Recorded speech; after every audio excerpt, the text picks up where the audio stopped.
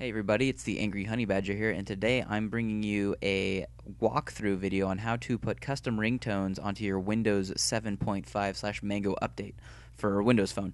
Um, you can't really do this in a simple drag and drop format. It's not tough, but you actually have to be careful with how you're doing this. There's kind of a backdoor method to be able to actually do this the right way, or at least to have custom ringtones that you want. First things we need to know are that the formats recognized for this are MP3 and WMA formats. Those are the only two. The clip cannot be longer than 40 seconds in length, so we're going to have to trim probably a song if that's what we're thinking. And then it cannot be over 1 megabyte, but that shouldn't be a problem because if it's less than 40 seconds and we don't export under any large music file size, we should be under that. So what I'm going to do first is I'm going to open up what I'm going to edit with, and I'm going to edit in Adobe Premiere. It's just something I know how to use because that's how I make all my videos. So what I'm going to do is I'm going to scroll through my music real quick, and I'm going to skip ahead here because you don't need to see me try to find my file. But I'm going to get my file, and I'm going to open it up, and I'm going to have it, I'm going to edit, to less than 40 seconds because that's just one of the rules with how this is going to work on the phone.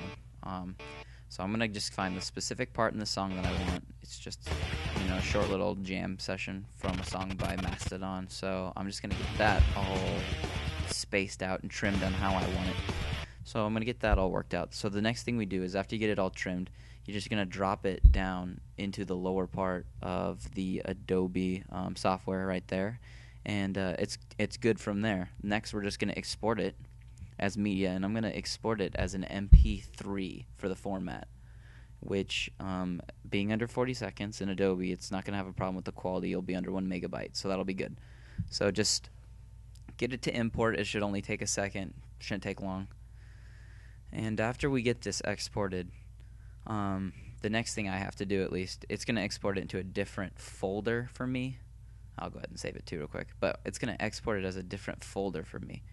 Or in a different folder. I gotta move it into a folder that my Zune software then recognizes. So I'm just gonna move it over real quick. Not a big issue. Just make sure I do this correctly so I have it in the right spot for Zune software to recognize it. Because the next part we're gonna be going over is in the Zune software. What you have to do in there for the phone to recognize the ringtone.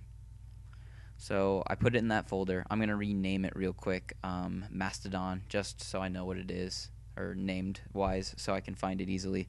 But when I open my Zune software, it should just be as the current or newest thing imported into the library. So I'll open that, and I'll go back to artists, and as you can see, it's right there. It is the newest thing, and yep, it does play. I'm not going to have any problems there. So I'm going to go ahead and pause that. And then what I'm going to do is I'm going to go over into playlists, and I'm going to create a new playlist, and I'm going to call it Ringtone just for the sake of knowing what it is. So call it Ringtone, hit OK, and then I'm going to jump ahead here for just a second. I dragged my clip in there. So drag your clip into Ringtone. The next thing I'm going to do, and I'm just checking to see if there is a category, and there isn't on Zune software. So you're going to go back to your clip real quick, and you're going to go to edit because you can change all the information under here, and you can go ahead and type whatever you want for it to recognize. I'm just going to type Mastodon in for artists and song maybe. I'm just going to, so I can find on the phone so the phone has a name for something, so I'll know what I'm looking for. And then after you get it named what you want, change the genre. This is a key thing. Change the genre to ringtone. That's what the phone will recognize. So after you hit OK and you finish it, it should be fine. Go ahead and sync that then to your phone. I think I've dragged another copy just to make sure I get it, but into that playlist. So there's 2 in there now. So it should have updated automatically. But then go ahead and sync that to your phone. And my phone just updated because I had already tried to sync it once before. So those are the key steps. So sync it to your phone. And there it goes, and that's only going to take a second for it to do. And then the next thing we're going to do is see if this actually worked.